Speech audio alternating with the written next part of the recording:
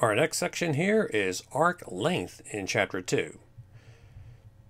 Before we consider two-dimensional surfaces, we're going to look at one-dimensional case where you have a curve. And here, the little length, arc length, along this curve can be obtained by the Pythagorean theorem. A delta x squared plus delta y squared will give you delta s squared. And here, if we divide out and multiply, basically we're going to have the same thing, but we're going to divide and multiply by delta x squared, so you have then 1 plus delta y squared over delta x squared, that quantity times delta x squared, which you can readily see reproduces our original result.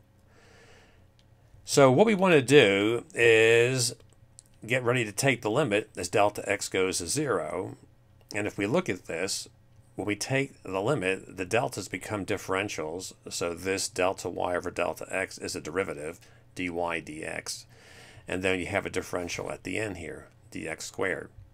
So in the limit as delta x goes to 0 of the arc length squared is equal to 1 plus the derivative of y with respect to x, that quantity squared there, and then you're going to slap on that 1 by addition, and then the whole thing multiplies dx squared. Using the shorthand notation for the derivative, y prime is dy dx, and you have this neat form that ds squared is 1 plus y prime squared, that quantity times dx squared. And taking the square root, ds, the arc length, would be the square root of 1 plus y prime squared, and then all that under this square root sign basically is going to hit the dx, which is done on the outside. So the arc length of the function yx as you go from point 1 to point 2 is obtained by a simple integration from x1 to x2 of this integral. Now here's a nice homework problem. We know that the arc length along a circle, if you go all the way around, is 2 pi.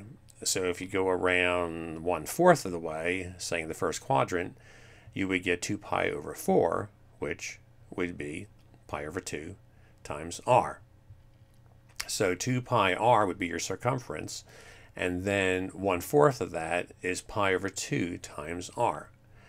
So set up the integral here using the equation of the circle, and see by doing the integral that you indeed, for the first quadrant, obtain pi over 2 times r, the radius.